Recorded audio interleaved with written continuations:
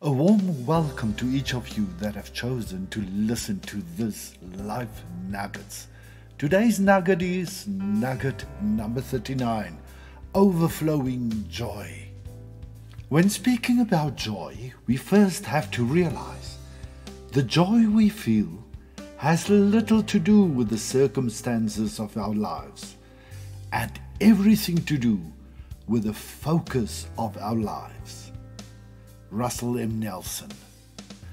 The interesting thing is, joy starts with the way we perceive the world around us, and it all depends on what we're focusing on.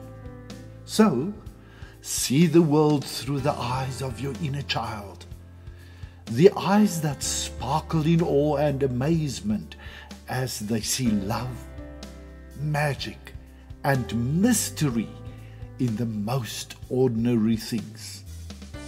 Then your soul becomes alive with joy and gratitude. So the reality is, joy does not simply happen to us.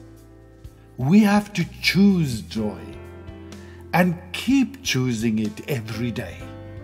Henry Nouwen. But let us have a quick look at what joy is all about.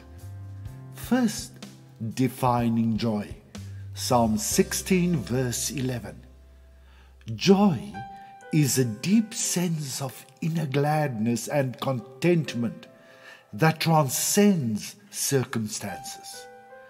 It springs from a relationship with God and a confidence in His promises, rather than from temporary pleasures or material possessions. Secondly, the source of joy.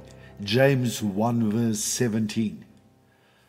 God is the ultimate source of joy. He delights in blessing His children and fills their hearts with joy that overflows. By seeking Him and aligning our lives with His will, we tap into an endless reservoir of joy that sustains us through all seasons of life. Thirdly, choosing joy. Philippians 4 verse 4. Joy is not merely a fleeting emotion, but a conscious choice we make regardless of our circumstances.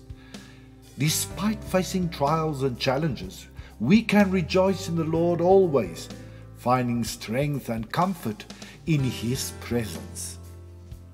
Fourthly, gratitude and joy. 1 Thessalonians 5 verse 16 to 18. Cultivating a heart of gratitude fuels our joy.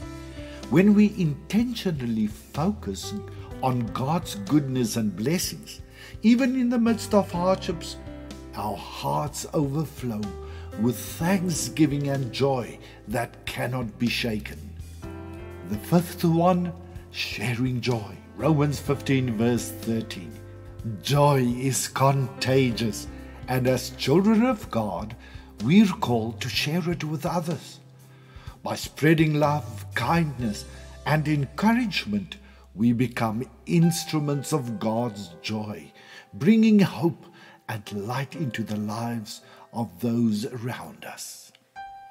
And that is precisely why Mother Teresa said, joy is prayer, joy is strength, joy is love, joy is a net of love by which you can catch souls. That's why happiness and joy cannot be traveled to, owned, earned, worn, consumed. Happiness is the spiritual experience of living every minute with love, grace, and gratitude.